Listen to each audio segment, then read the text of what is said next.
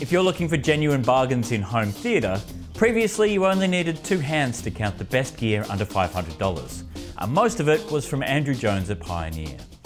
But now that he's moved across to German brand ELAC, you might need to borrow some digits from a friend. The new B series speakers are extraordinary. The B6 is the middle speaker in the series and offers the best value.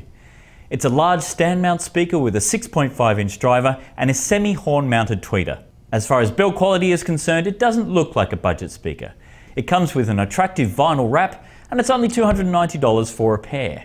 These are very even-handed speakers with surprisingly deep, tuneful bass, and only the slightest hint of a vocal presence boost. As with all of Andrew Jones's speakers so far, they sound good with pretty much everything, and they like to go really loud. Compared to the slightly cheaper ELAC B5, the B6s sound fuller and have better bass handling. It's worth the extra $50.